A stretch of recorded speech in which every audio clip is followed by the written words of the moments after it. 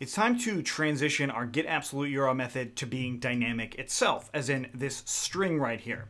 So if you look at a URL, we actually named our URLs on purpose. We haven't talked about them yet because it's only related to this part. And that is making this being developed based off of whatever this is named. So to do that, we use a function called reverse.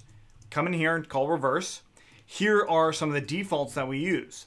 Keyword args. Hopefully you're familiar with keyword args in the sense that, hey, these are keyword arguments that I'm passing to my view.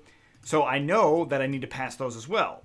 And what do I need to pass? Well, ID and self.id.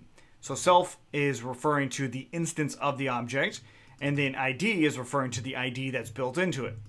The next thing is I just need to call the name. So the name of the actual URL that's going to handle this data, and that is our product detail. So that's the name, just product detail. So we save that and we go ahead and refresh in our links. Of course, all of that is now working. So that's a clean and easy way to make sure my URLs are dynamic.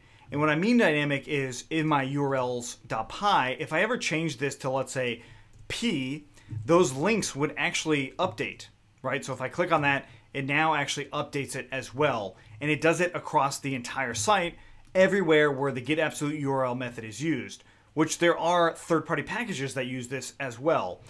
So let's just keep that in mind when it comes to making this more dynamic. Sure, you can hard code it, but that is definitely not a recommended method. So let's leave it as products/.